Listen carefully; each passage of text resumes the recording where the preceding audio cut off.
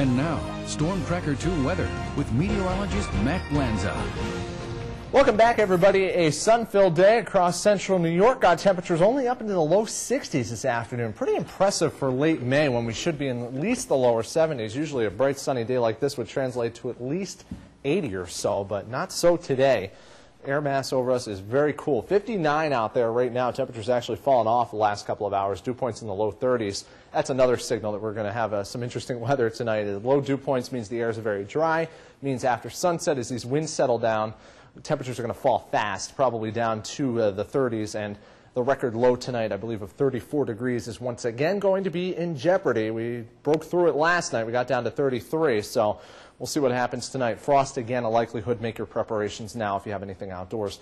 Notice cool 50s back here to the west as well, so everybody's a little bit on the cool side here. The good news is this will be the last really cold night over the next couple of days before things start to turn a little bit milder as we go toward the end of the week. We'll zoom you out here, show you what's happening elsewhere across the Northeast. You can see a little bit milder down to our south, but if you remember yesterday, we were talking middle 80s down toward the Jersey Shore, and they've obviously cooled off as well. So everybody's enjoying, I guess enjoying, some of this cool, slightly cooler weather across the Northeast here.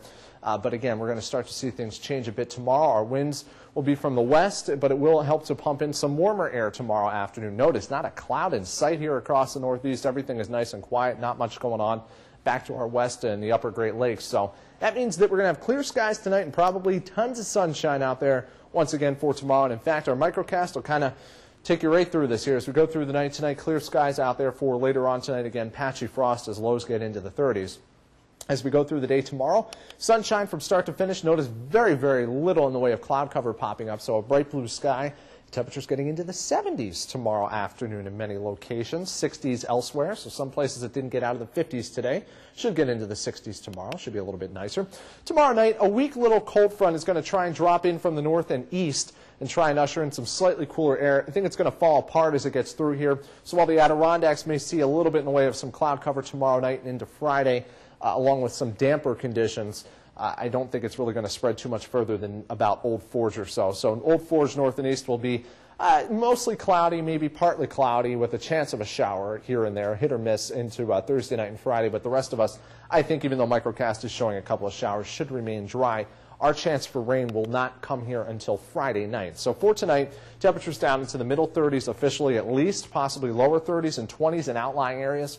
Frost a likelihood, and for tomorrow, sunshine straight through, looks nice. Low 70s for daytime highs. Your extended forecast, mid-70s on Friday, few clouds later in the day.